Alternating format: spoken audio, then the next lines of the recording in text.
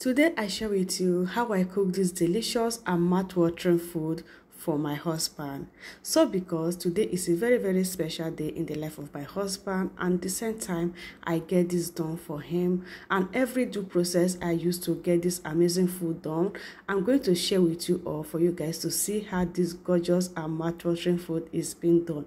It was everything delicious, and at the same time I'm so grateful to get this done for him. To begin, I'm going to be adding already raw chicken inside this pan.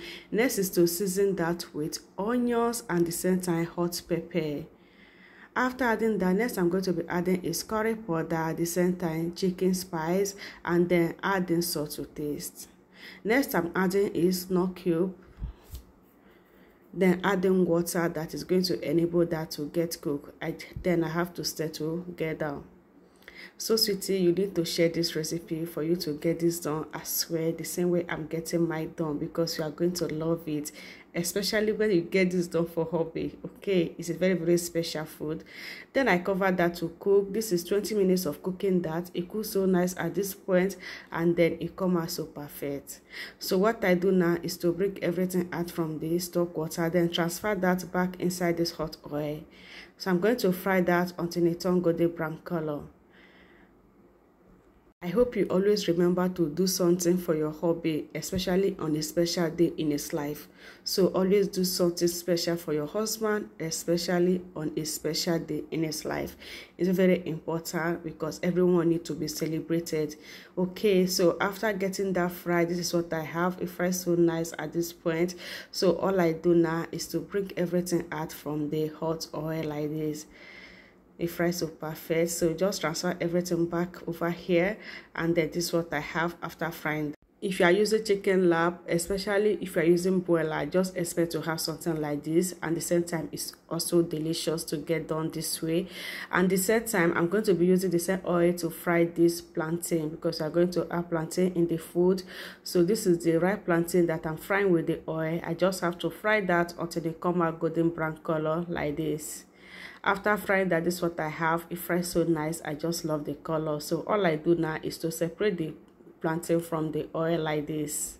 For the chicken, I'm not done with the chicken, so we are going to get the rest of the recipe of the chicken done as we proceed. So for now, we are going to be preparing the rice. So over here, you are going to be adding oil, adding onions, the same time hot pepper. Then I set that together. Next is for me to season that with chicken cube, and next is to add the curry powder and then salt to taste. So I'm just going to stir fry this for just 2 minutes. Then 2 minutes later, this is what I have. At this point, I'm going to be adding already washed rice. After adding the rice, I stir fry the rice for 5 minutes.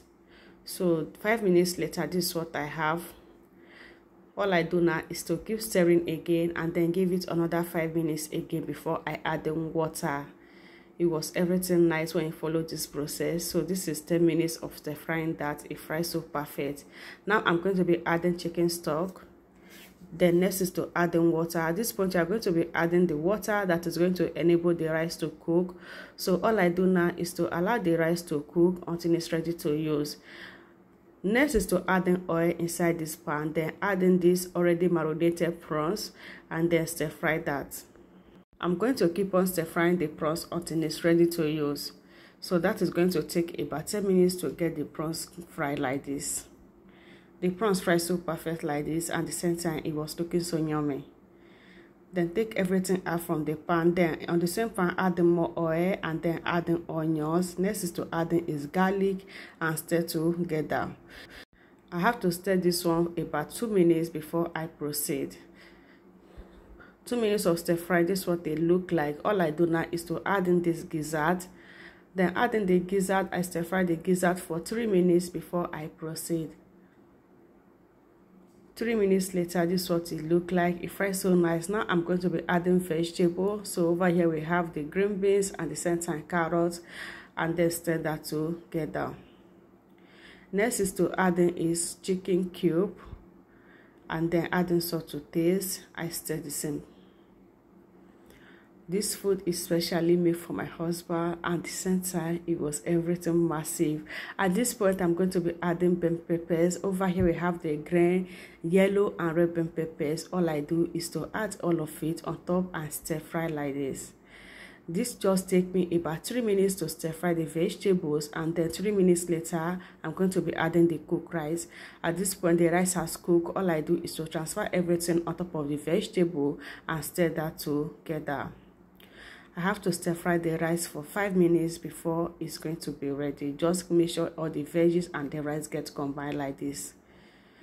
So this is 3 minutes of getting that stir. At this point I'm going to be adding the prawns and then keep on stir frying. The rice was so delicious, like it was so perfect and yummy. We can't even get enough of this food, so that it was so perfect. So this is me after getting that stir fry about 7 minutes now. All I do now is to turn off the heat like this. So at this point the rice is ready. It was scenting so perfect. So don't forget to stir fry your rice so that all the ingredients and the rice will get combined. So at this point it's ready. I keep it aside. On this pan, I'm going to be adding oil, the same time adding garlic. Next to adding is onions, and then adding hot pepper. After adding the pepper, next is to stir that together. I'm going to stir fry this for 3 minutes before I proceed. 3 minutes later, this is what it looked like. The pepper fries so perfect at this point. Next for me to do is to add in tomato paste, and then I make use of Gino. I make use of just 1 pack of it and stir together.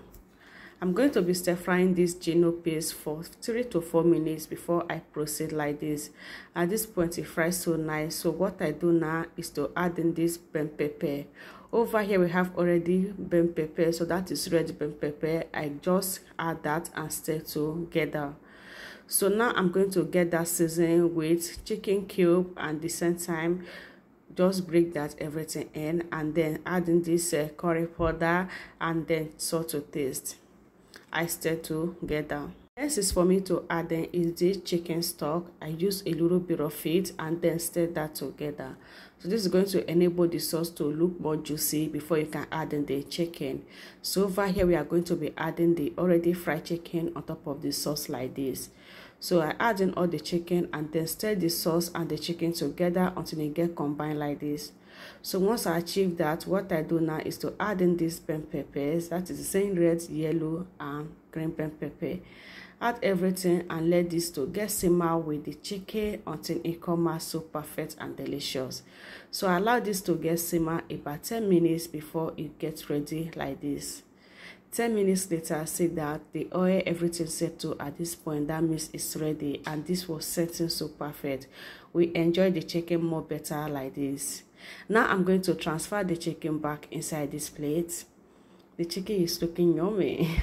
I just love how I get the chicken done like this. It makes it look more special and delicious. So at this point it's ready. See how gorgeous that look. It was everything yummy. Look at that. So now it's ready. See now, it cooks so nice. The same time it was so soft. Just imagine, it was so perfect. At this point it's ready to go down. Next we are going to prepare a salad. Over here we have cabbage, we have the purple, the same time we have the white. Next is to add in is corn and then carrot. Next I'm adding is this lemon. I always add in lemon juice inside my salad.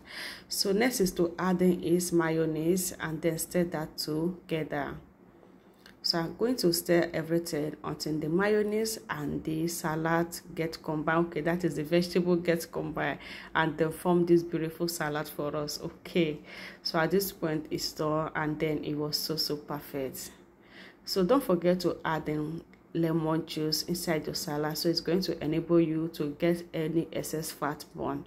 So at this point we are done and the food is ready. So this is me serving for us to enjoy.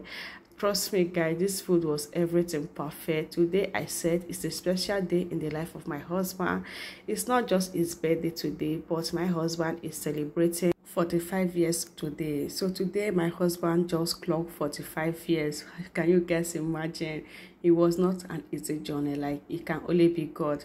I'm so grateful for doing this with him. I'm so grateful for being part of his life journey. I pray for him today. Every good thing new age have to offer to reach his hand. God that make him to see this special day is going to make him to see many more years ahead of him, and every of the years is going to be celebrated by the grace of God. I'm so grateful for having this special man in my life. My husband is everything I need in husband, and I can never thank God less for bringing him in my way, and I'm so grateful having him in my life. So supportive and at the same time so appreciative.